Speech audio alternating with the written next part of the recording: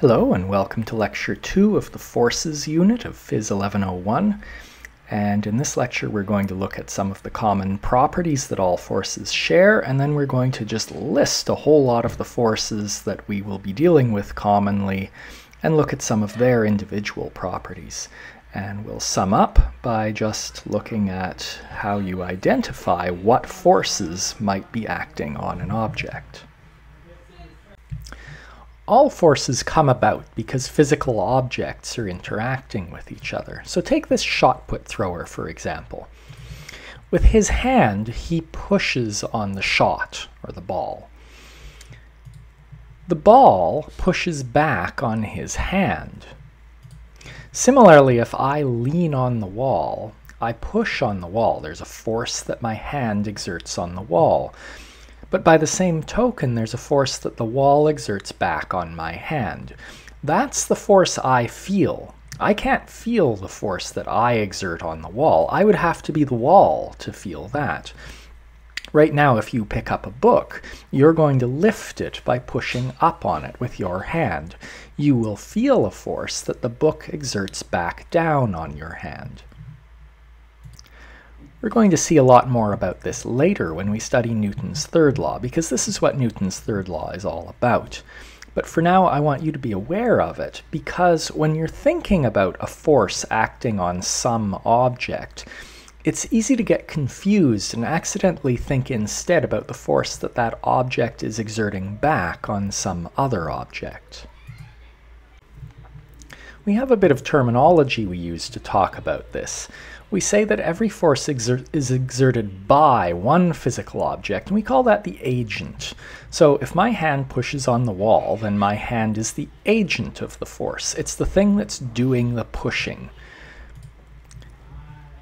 Every force is also exerted on some other physical object, and we can call that the target of the force. And I'll just warn you, that's my terminology. That's not normal physics terminology.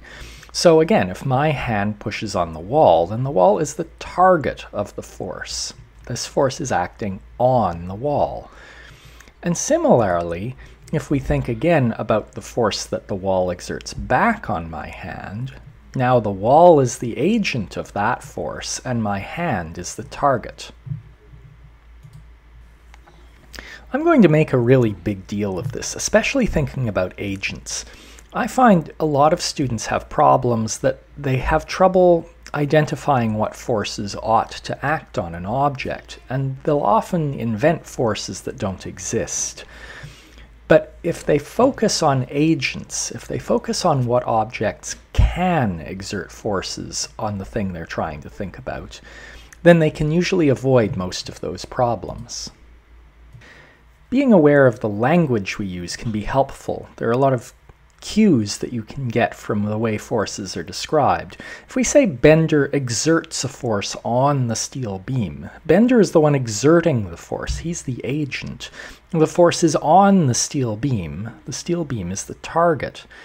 Similarly, if we say Stuart pushes upward on the banana, Stuart is pushing. He's the agent.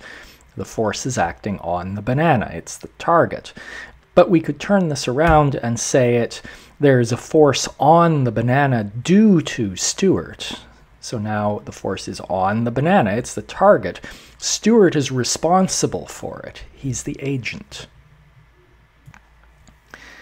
So if you want to push a chair across the floor, you would use a horizontal force. If you want to lift a chair, you'd use an upward force. So forces have direction, and the direction matters. It affects what the effect of a force will be. On the other hand, if you get frustrated with your computer and decide that you're going to throw your chair, then that's going to take a stronger force than it would take to lift it. So forces also have magnitude. We call the magnitude of a force its strength often.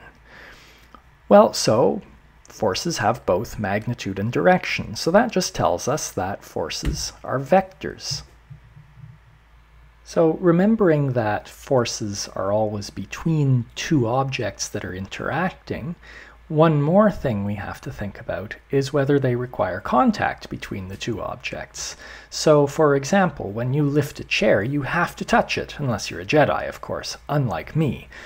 So the force that you exert on the chair is one example of a contact force, but not all forces are contact forces. There are also long-range forces. Gravity is a long-range force, and it's really the only one we'll deal with in this course, but electrical forces and magnetic forces are also long-range. All we mean is that there's no contact required between the agent and the target for the force to act if it's a long-range force. We need to take some time to just catalog all the sorts of forces that we'll be encountering. And this is going to seem like a lot to remember, but don't think of it as things you need to memorize. If you connect these ideas with your own experience, you'll realize that much of this is just common sense. You just may have to interpret your common sense a little differently from how you have in the past. So the first force we need to think about is weight, and it's also called the gravitational force. This is the only long-range force we'll really deal with in this course. We'll look at electricity and magnetism in PHYS 1201. And the gravitational force is exerted by every mass on every other mass. So you see this diagram where I've said there's a force that the sun exerts on the Earth, a force that the Earth exerts on the sun, and so on. But for our purposes, we're usually concerned with things that are on the Earth. And for objects on the surface of the Earth or flying in the Earth's atmosphere, the only gravitational force we really need to worry about is the gravitational force acting on them due to the Earth. And notice that's telling us the agent. So unless you're thinking about something that is not on Earth, the agent of the gravitational force, the weight, is the Earth. And in that case also, it always acts down. And we're going to represent weight by a W, but you'll see in many sources it gets represented by an F sub G. Next, we're going to look at the spring force, and we're looking at it next because it's helpful for understanding how some other forces work. It's a contact force, and as its name implies, it's exerted by springs, but it's also exerted by anything else which can be thought of as springing back to its original shape, like this fishing rod. It always acts back towards equilibrium. What do I mean by that? I mean, if you take a spring and you compress it, then the force that the spring exerts back on your hand is back towards the uncompressed length of the spring. And similarly, if you take a spring and you stretch it, it pulls on your finger back towards its unstretched length. And finally, the amount of force that a spring exerts depends on how far you stretch it, or for something else like a fishing rod, by how much you've deformed it. So the next force we're going to look at is tension. It's another contact force, and it's exerted by ropes, strings, straps, anything like that. It acts along the line of the rope or string that's exerting it, and it can only ever be a pull. You can't push anything with a rope. An interesting thing about it is that it's really a spring force. When you pull on a rope, it stretches slightly, and you can think of it as being made of all these molecular bonds connecting the atoms. Those stretch a little bit, and they pull back towards the unstretched length of the rope. And that means that a tension can have basically any value. If you pull a little bit on the rope, there's a small tension. If you pull harder, the tension grows, just like with a spring. And we're going to use the capital T to represent tension. The next force we're going to encounter is one that's very common, and unfortunately I find that students have a lot of trouble with it. It's called the normal force, and it's exerted any time a surface is in contact with another surface. So if you think about this ball here, while it's in the middle of its bounce, there's a normal force on it, exerted by this surface that it's hitting. But out here, where it's not in contact with the surface, there's no normal force on it. There's no object that could exert a normal force on it here because it's not touching anything. Now, what we mean by normal is perpendicular. We don't mean ordinary. Remember that another meaning of the word normal is perpendicular. A normal force is always perpendicular to the surface that exerts it. We're going to use a little n to represent normal. And it's also a spring force, just like the tension. When you press on a surface, it bends slightly, and its molecular bonds pull it back towards an unbent shape, and that's what causes the normal force. And I often see students think that normal forces are always up. They're not. They can actually be in any direction. So for example, in the last lecture where you were seeing this book on the table, the normal force that the table exerts on the book is up because the book is sitting on top of the table and the surface of the table is horizontal. But it might not have occurred to you that my hand is pressing down on the book, and that's another normal force, downward, due to my hand. When I was leaning against the wall, the force that the wall was exerting on my hand is a normal force. And then for something sitting on a slope, the normal force ends up being tipped because it still has to be perpendicular to the surface that exerts it. The last force we're going to look at for now is friction, and I have to warn you, warning, warning, danger, danger. Friction is complicated.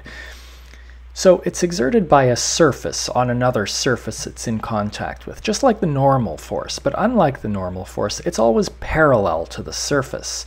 So for example, for this car on the slope, the friction force could point uphill. But down the hill is also parallel to the surface. For that matter, there are an infinite number of directions that are parallel to the surface. So we're going to have to talk later about how we decide which way a friction force points, and it's sometimes not easy. There are different kinds of friction. There's kinetic friction, which happens whenever surfaces are slipping against each other. We'll call that Fk. Static friction, which prevents surfaces from slipping against each other. We'll call that Fs. And rolling friction, which happens anytime anything is rolling over something else. Before I close this up, I just want to say that anytime two surfaces are in contact, which is a very common situation, there will be a normal force between them. And then there may be a friction force. And notice how tricky friction is being already. Maybe a friction force. So we've already seen a bit of trickiness with friction. When I was sliding this book across the table, there was a normal force up due to the table. And the table also exerted a kinetic friction on the book. But remember how I was pushing that book. I was pushing down, so there was another normal due to my hand. And I was pushing it using a friction force, which turns out to be a static friction force because my hand wasn't slipping on the book. The last thing I'm going to do in this lecture is just show you how to practice a crucial skill, which is identifying all the forces on an object. So here's a crate, and you're pulling it up a ramp with a rope. We want to know all the forces on the crate. I'm going to draw a circle around the crate. And that circle allows me to say, oh look, the circle crosses the rope, and it crosses the surface. And this has now told us that that's what the crate is in contact with. The crate is in contact with the surface and the rope. And so now we just have to think about what forces could act on it due to those things. Well, the rope, that's an easy one. Ropes exert tensions. The surface, we just looked at that. A surface can exert a normal, and it might exert a friction. And that's it. That's everything the crate is in contact with. And so those are all the contact forces. The only thing remaining is that we have one long-range force to worry about, and that's the weight, gravity. And at that point, we now know we've got all the forces acting on this crate.